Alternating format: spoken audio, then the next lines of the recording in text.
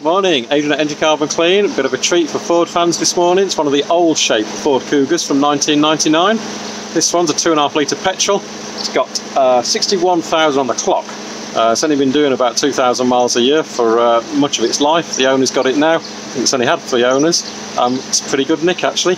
Bit of wear around the windscreen, but otherwise in good nick all round.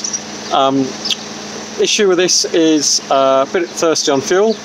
Owners wanted to get that looked at, get that cleaned up. It's running a lot smoother and quieter than it was now. Finally managed to find the diagnostic port hidden away on this, up above the pedals, tucked away.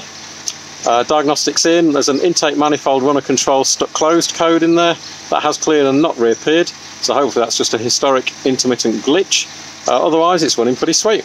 Coolant temperature's nice and warm, fan kicking on and off regularly. Vehicle appears to be pretty sweet. No misfires on the injectors. Quite a lot of live data on this one given the age.